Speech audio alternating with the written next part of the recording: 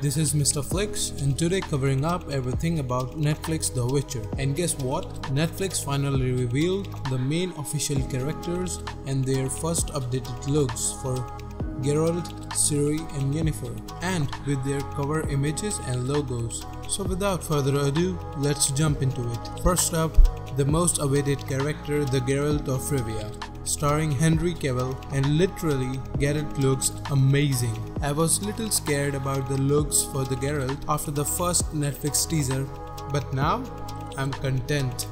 The costume, the makeup, the looks, so accurate and up to the mark. The face is not clean shaven and looks more like the Witcher from the game.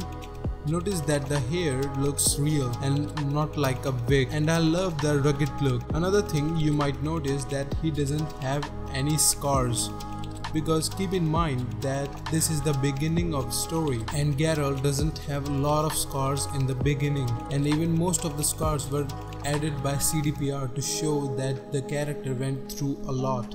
And now the armor. I am amazed by the looks of the armor, and it just looks so real in compared to the games. Don't take the wrong idea, I love the games, but the costume looked just amazing. The costume team did one hell of a job, and I like the metal bits on the armor, it just makes it more pleasing. And next up is the swords. I am not really sure it's steel or silver sword. Judging from the handle, it seems silver, but still not sure. But in my opinion, it's the steel sword. As in the books, he doesn't carry two swords at the same time and leaves the silver sword on the roach. People were going nuts about the single sword on Geralt's back, but fear not, because Netflix confirmed that they are going to add the second sword in the season 1. And next up is the Ciri. Judging from the photo, Ciri looks young and not an amazing fighter that you have witnessed in the games. Still, she can fight, but not as impressive as in the games, because she's much younger in compared to the games. And we're probably not going to see Ciri's full Elder Blood powers in the season 1, as she is the most powerful character in the lore of The Witcher, even powerful than Geralt. Freya Allan, the cast of Ciri, really nailed it in her looks and completely matches the lore, from her eyes and her hair to the complexion. Honestly, Ciri doesn't look bad, and on the official post, the Ciri poster says, "I am looking for Geralt of Rivia." I think first season is going to be a little hide and seek for the characters. And last but not the least, the Yennefer. And we know that this casting was the most controversial among all the characters.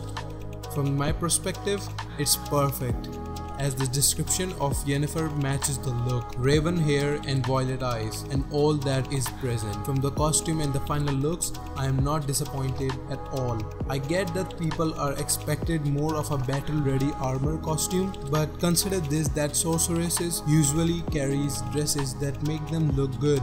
And that's the point. Also, what they designed for Yennefer is up to the point. Up next, the Witcher cover and logos. The logo for the series is actually the combination of Ciri's, Yennefer and Geralt symbols, and by this it's confirmed that these three characters are the main one in the series, and as of the symbols they are using for the logo represents three of these main characters, and you can see the way the symbols are aligned.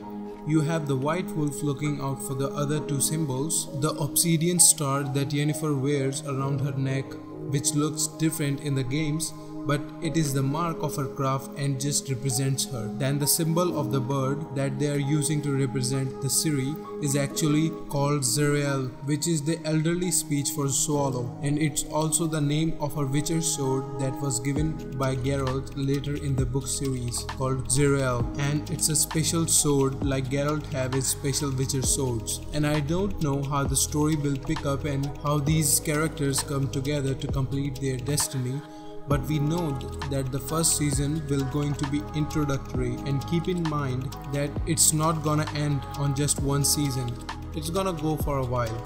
Also, there is a quote from the cover, "The worst monsters are the ones we create," and it just fit right into the theme, and it's definitely interesting. With that, I assume that they're gonna introduce some villains and monsters in the first season. But what about the actual trailer? did we gonna get one? I am certain that we gonna get the trailer really soon. Might be in the Comic-Con this year along with the story reveal, but we will get one really soon.